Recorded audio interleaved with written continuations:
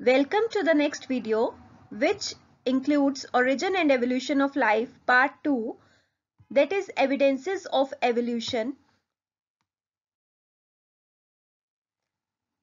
Evolution, what is evolution? It refers to a change from one form to another. जब living organisms एक form से दूसरे form में convert होते हैं तो उसको हम बोलते हैं evolution. अगर elements में chemicals में change आ रही है तो उसको हम बोलते हैं inorganic evolution. और अगर living organisms में change आती है तो उसको हम बोलते हैं biological evolution. ऐसी कौन सी चीजें हैं जिनसे हमें पता चलता है एवोल्यूशन जैसी कोई चीज है, उसको हम बोलते हैं evidences of evolution. Evidences means सबूत. एवोल्यूशन के सबूत क्या है, कहां से हमें पता चलता है? First of all morphological and anatomical evidences. Morphological मतलब outer structure, shape, colour, texture.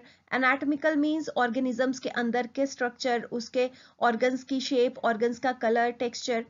Embryological evidence is study of embryo. Paleontological, that is study of fossils. Biogeographical, that is distribution of organisms on the earth. Physiological and biochemical. Physiology means study of processes and biochemical means the chemicals of which the organisms are made up of. And cytological evidences, that is study of cells. First of all, we'll take up morphological and anatomical evidences. The comparative study of comparative study of organs of organisms.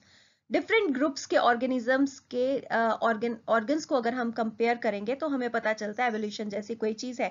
For example body organisation को अगर हम study करें तो simple से complex की तरफ वो change होती है, उसी को हम एवोल्यूशन बोलते हैं.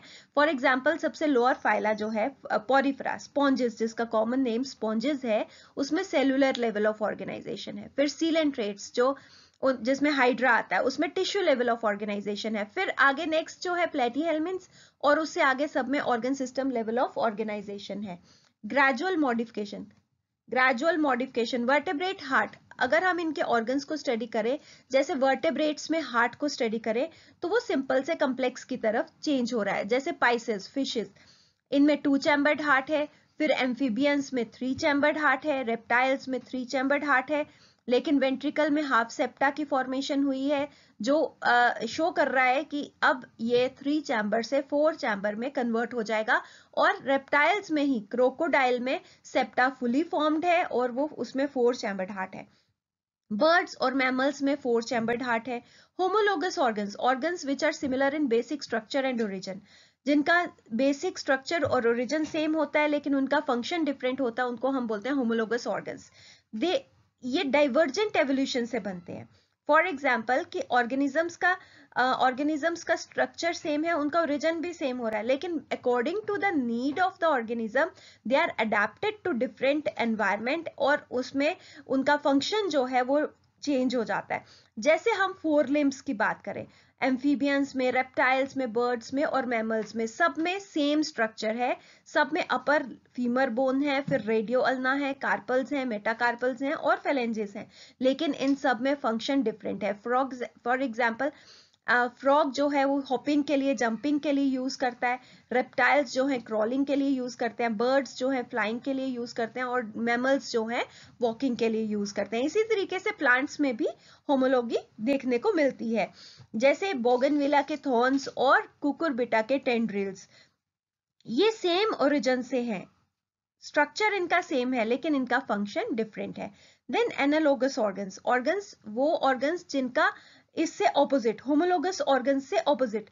इसमें बेसिक स्ट्रक्चर सेम था होमोलोगस ऑर्गन्स में, इसमें फंक्शन सेम है लेकिन बेसिक स्ट्रक्चर और ओरिजिन जो है वो डिफरेंट है. दे शो कन्वर्जेंट एवोल्यूशन. जैसे इसमें होमोलोगस ऑर्गन्स में डाइवर्जेंट एवोल्यूशन थी, इनमें कन्वर्जेंट एवोल्यूशन है.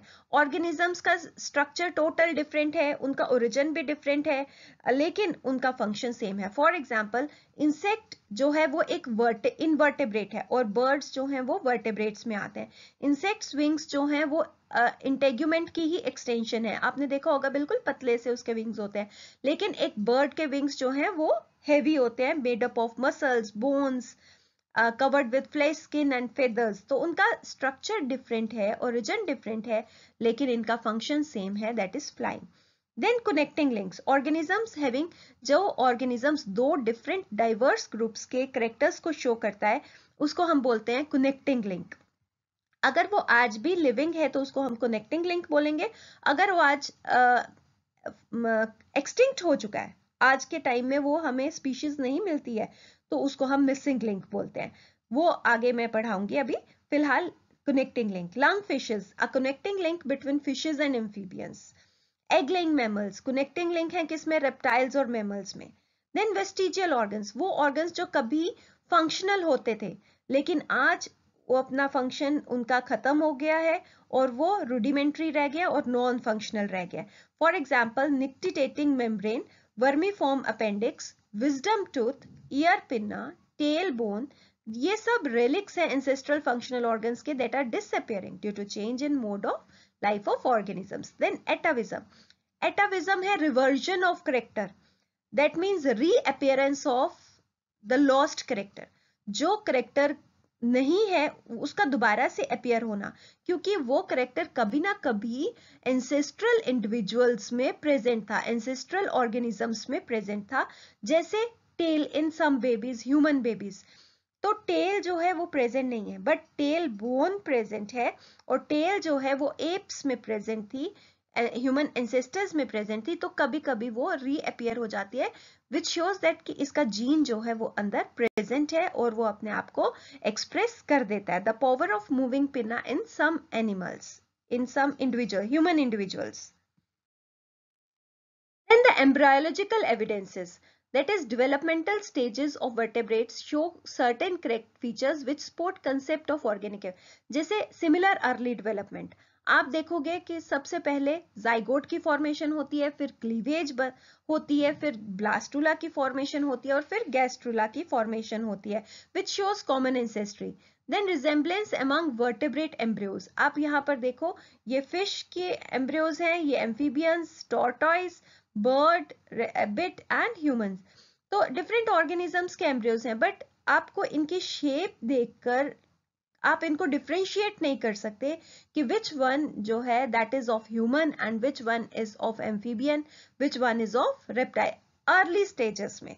लेटर ऑन पता चल रहा है हमें, लेकिन अर्ली स्टेजेस में नहीं पता चलता है। Then recapitulation theory, which is also called as biogenetic law, it states that an animal during its development को बोलते हैं ontogeny, अपनी डेवलपमेंटल स्टेजेस में अपनी एंसेस्ट्रल स्टेजेस को रिपीट करता है कोई भी ऑर्गेनिज्म, और एवोल्यूशन को बोलते हैं phylogeny. That is ontogeny repeats phylogeny. For example, frog has a fish like tadpole larva.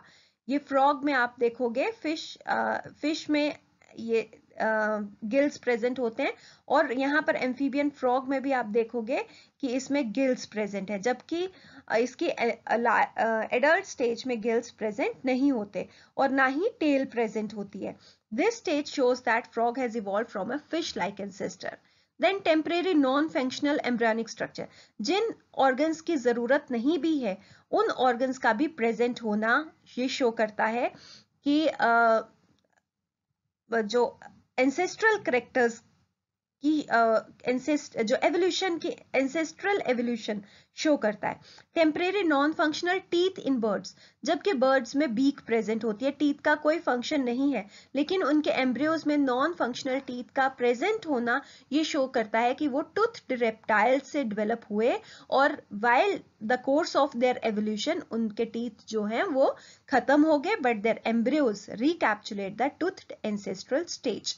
Then development of vertebrate embryos, अगर हम वर्टेब्रेट्स में एम्ब्रियो हार्ट की डेवलपमेंट देखें, मेमेलियन हार्ट जो है, जैसे ह्यूमन में जब हार्ट बनता है पहले उसमें 2 चैम्बर्ड हार्ट बनता है, फिर 3 चैम्बर्ड होता है, फिर उसमें हाफ सेप्टा बनता है और 4 चैम्बर बन जाता है, जो सभी स्टेजेस को रिपीट कर रहा है। पहले फिश की स्टेज आती है 2 चैम्बर्ड हार्ट, फिर एम्फीबियंस की आती है 3 चैम्बर्ड हार्ट, फिर रेप्टाइल्स की आती है रेप्टाइल्स में 3 chambered heart with half septa, और फिर 4 चैम्बर्ड हार्ट जो है बन जाता है।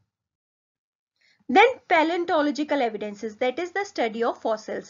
Fossils क्या होते हैं? They are the remains or impressions of past organisms. जो organisms बड़े सालों पहले रहते थे, जब after their death वो and decay, उसके बाद जब वो प्रिजर्व हो जाते हैं इन द सेडिमेंट्री रॉक्स और हम जब रॉक्स की एक्सकेवेशन करते हैं उसमें से हमें उनके रिमेन्स मिले या इंप्रेशंस मिले, उसी को हम फॉसिल बोलते हैं। फॉसिल्स एक डायरेक्ट और मोस्ट वैल्यूएबल और रिलायबल एविडेंसेस हैं फॉर एवोल्यूशन। यहां से हमें कैसे पता चलता है कि एवोल्यूशन है? जैसे ग्रेडेशन इन फॉसिल्स, जो डीप में रॉक्स हैं, जो ज्यादा डेप्थ में नीचे रॉक्स हैं, उनमें ऑर्गेनिजम्स सिंपल हैं। जो अपर लेयर है रॉक्स की, उनमें ऑर्गेनिजम्स कॉम्प्लेक्स हैं। डीप लेयर्स पहले बनी हैं, अपर लेयर्स रॉक्स की बाद में बनती हैं।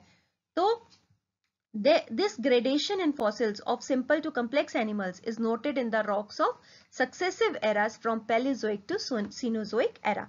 This geological succession fully agrees with the concept of evolution. Then extinction of animals. Extinct animals, जो animals extinct हो गए और उनके related organisms जो आज के time में present हैं, ये शो करते हैं एवोल्यूशन जैसी कोई चीज है। This means life has been changing and this is what evolution says.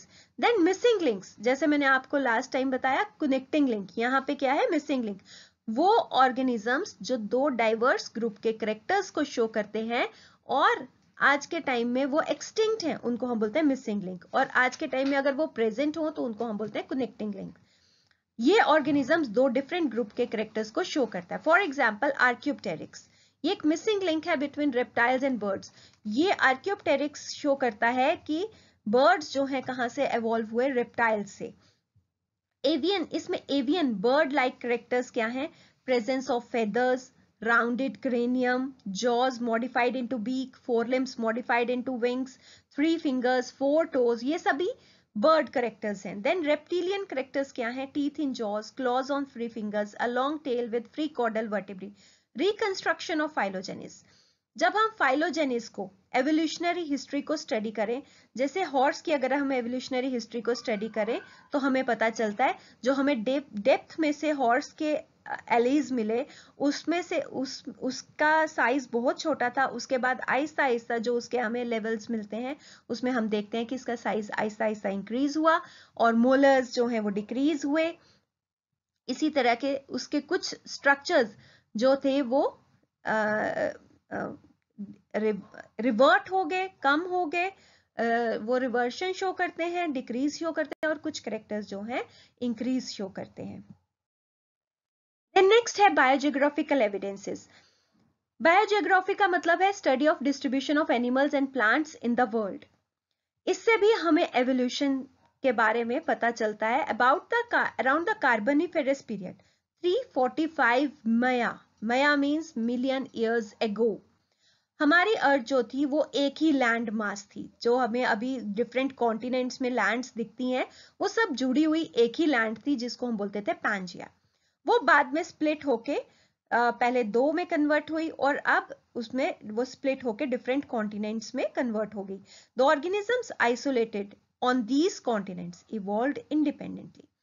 जैसे डिसकॉन्टिन्यूअस डिस्ट्रीब्यूशन, एलिगेटर्स जो थे साउथ ईस्टर्न यूएसए के, ईस्टर्न चाइना के, they are slightly different due to independent mutations developed after their isolate. पहले ये isolate हो गए different continents में, और डिफरेंट कॉन्टिनेंट्स में आइसोलेट होने के बाद इनमें म्यूटेशन से जो चेंजेस आई वही इनमें क्या है?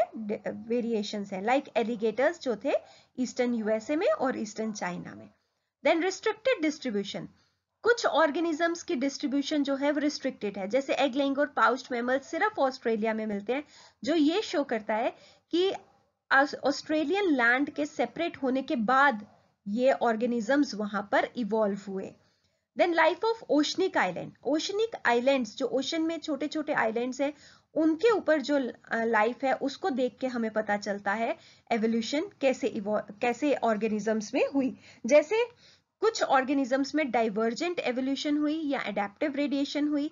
Evolutionary process which produces new species, ये एडेप्टिव रेडिएशन या डाइवर्जेंट एवोल्यूशन क्या है? ये एक एवोल्यूशनरी प्रोसेस है जिसमें नई स्पीशीज प्रोड्यूस होती हैं फ्रॉम वन, एक ही एंसेस्ट्रल फॉर्म से डिफरेंट फॉर्म्स अराइज होती हैं to a new invaded habitat, जो अपने नए इन्वेडेड हैबिटेट में अडेप्ट हो जाते हैं और नए जो वहां का मोड ऑफ लाइफ है जो उसके लिए नेसेसरी चेंजेस लानी है वो उसमें जब चेंजेस आती हैं तो उसी को हम डाइवर्जेंट एवोल्यूशन बोलते हैं, या उसको हम एडेप्टिव रेडिएशन बोलते हैं। जैसे गैलापागोस आइलैंड, जो अमेरिका के लैंड से सेपरेट हुआ एक आइलैंड है, गैलापागोस आइलैंड, डार्विन ने यहीं पर स्टडी की थी। वहां पर फिंचेस को स्टडी करके डार्विन ने अपना जो एवोल्यूशन कंसेप्ट था वो डिस्क्राइब किया था। डार्विन्स की इन फिंचेस को डार्विन्स फिंचेस भी बोला जाता है।